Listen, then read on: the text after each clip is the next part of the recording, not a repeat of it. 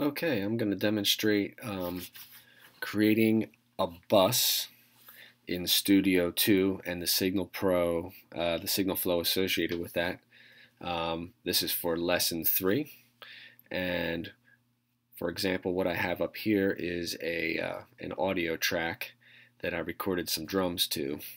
You can see drum overhead 1 here and drum overhead 2, both color-coded yellow. Those are my 2 tracks for which I want to create a bus.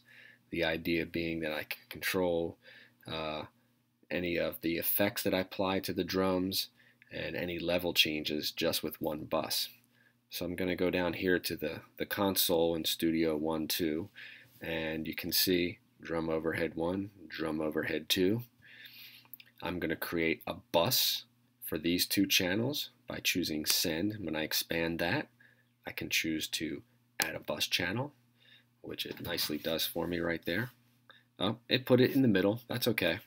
And I'm going to name the bus Drum Bus so that as I continue expanding this project, I don't lose track of what that bus is for.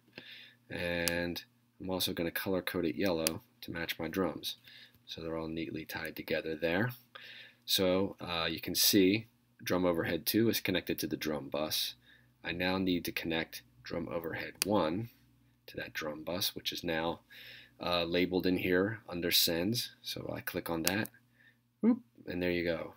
That is automatically sending signal to the drum bus.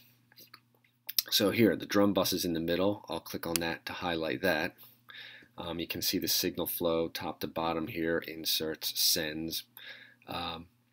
Since I want to apply compression and EQ to those drums, I'll choose an insert here at the top of the drum bus channel, and let's see.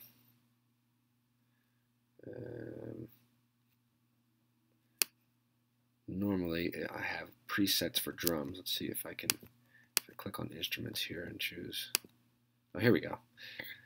Drums, and there are presets for overheads. I'm going to click on that, and there we go. It inserted a compressor and a Pro EQ preset for drums on my drum bus. So now, for both channels, I can control the compression.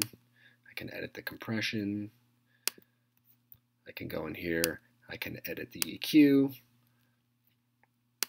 And that will affect both of my overhead drum channels that I've connected to the bus. So that's nice. I'll have the same compression and EQ set for both overheads, and I can control the fader for both overheads here, which is also more convenient, more efficient work. So there you go. That's lesson 3, creating a bus and explaining the signal flow. Thank you for watching. I hope that was helpful.